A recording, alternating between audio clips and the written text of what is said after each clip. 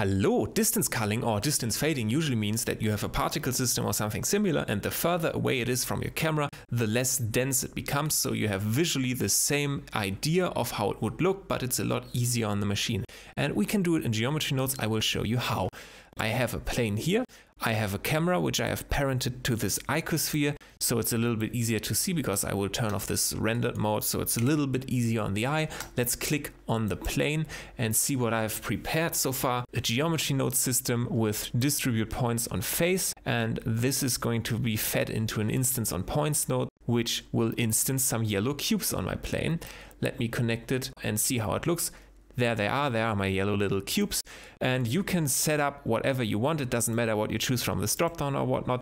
What's important is that this node comes with this density factor input, which has this square little pack here, and we can essentially plug in a mask. Let's go over here and drop in this camera, and we have this location which we are going to need. Obviously, if I want to move the camera, I want the density to react to it. I will search for a position node, which will return position points for every imaginable point in the 3D space. So for example, this point would have a position, and we could calculate now a distance between this point and the camera. And depending if we like the distance, if we say, okay, this point is close enough to the camera that it can be shown, then we say, okay, you can stay. And if it's too far away, then we say, okay, you're gone.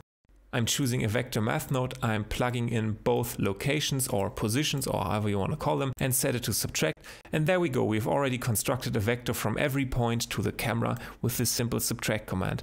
Now how do we measure the length of this vector? Easy as well, because there's actually a pre-built function here, which is the length command. And we're almost done. Now let's plug it to density and see what happens. Well, nothing has happened. Let me explain you why. So let's take a look at this point here and pretend that it is 1 unit away. So this length vector would now return 1. And let's take a look at this back here and say it is 50 units away. So the length vector would return 50. Both of those values are, well, higher than 1 or 1.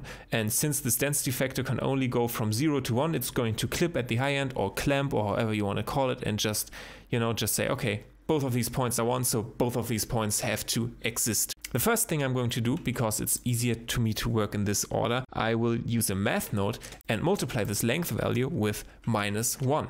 This point that was previously 50, for example, would now be -50, so it's the same thing in reverse. Now it would be clamped at the lower end. Because it's -50, it will automatically be turned into 0, so now it's gone.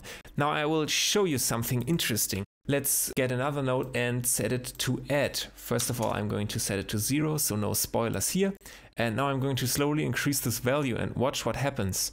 Oh my god, a radius appears. How does this happen? Well, the point that was previously 1 is now -1, and as soon as I add a value of 2, for example, this -1 would now be a 1, so it would be active. And the same for all of these points. So we have a value of 19, so let's say, for example, this point here was previously -18, and now since I've added 19 to it, it is now also 1. However, this point, well, you can't see it, but a point that previously was here, for example, could have had a value of -20, and now we have added 19 to it, which results in -1, so still lower than 0, so this point is still invisible. And this way we can kind of gradually expand this selection. However, we wanted a gradient. How do we get a gradient now? Now our major problem is that right now everything is clamped and clipped. Like all of these values are way bigger than 1 and all of these values are way smaller than 0. So we have to do some mathematical magic to turn this gradient, which right now goes from 20 to 0, into a gradient that goes from 1 to 0. How do I turn 20 into 1? I divide it by 20. How do I turn 10, which is in the middle, into 0.5, which is like the middle of the gradient?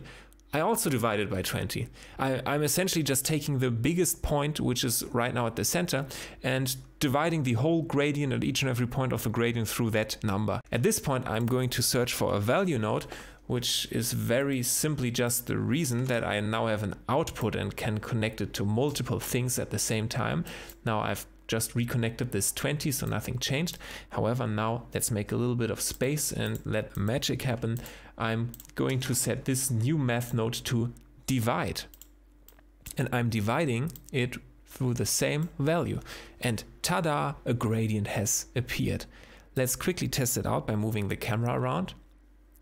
And as you can see, it follows around. You could already call it quits at that point and say it's great, it's a very easily controllable value. 20 is a value of 20 meters, so you can very precisely now control at which distance you don't want to have particles anymore. However, that's not enough for me. I want to control it a little bit better. A thing that annoys me, for example, is that right off the bat, the gradient is already in effect. That means these closer points, which are very, very close to the camera, already are partially reduced.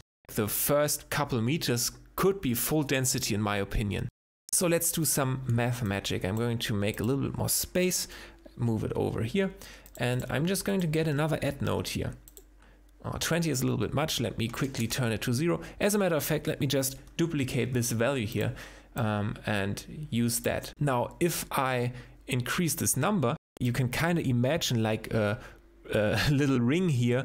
Everything inside of this imaginary ring is now full density, and as you can see, if I add this number, this kind of inner full density ring increases in size and the gradient is still upheld. So it's kind of what we need. What annoys me a little bit right now is that I can create the inner radius where my density fall off begins, but I cannot really control the outer radius right now. It just follows. So I'm going to do something funky.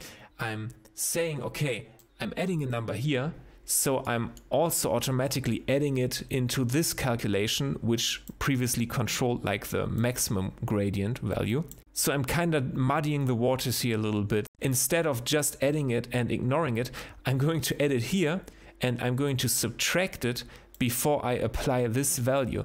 So for this maximum gradient distance value, it's like this first value never existed. So let's just combine these into one and add another math node here.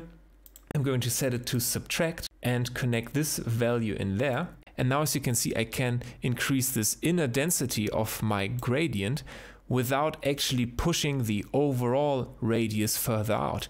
And if I approach a value that is almost the same value as my maximum here, or well, exactly 20, now I have the same harsh fall off that I had initially before I even applied the gradient. And well, as soon as I overstep it, now the entire thing flips around, which we don't really want, but you know, just to keep in mind. Now there's just one more thing that I want to make a little bit better. So we've already observed if I set it to the same value as this slider down here, we have full density without a fall off. And if I set it to 0, it is like this thing never existed. So we have like the initial point where we have a complete gradient from the start of the camera position up until the outermost point. And with this in mind, I'm going to add a new mix RGB node.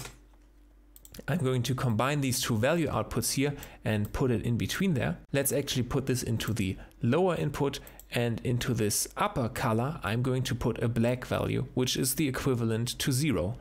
And now into this value, for now I'm going to just feed back in the 20 that I had initially.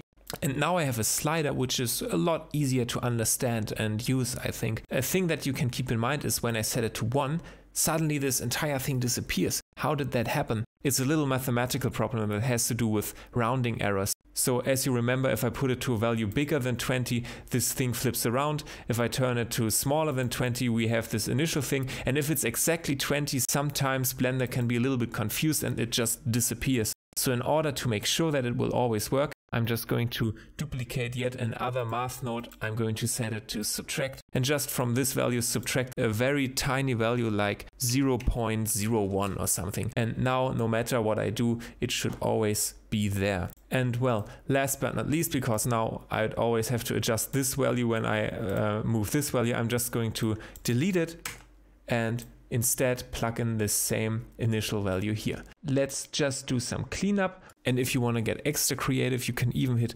Ctrl G, put them into like this little node group thing. And that's it.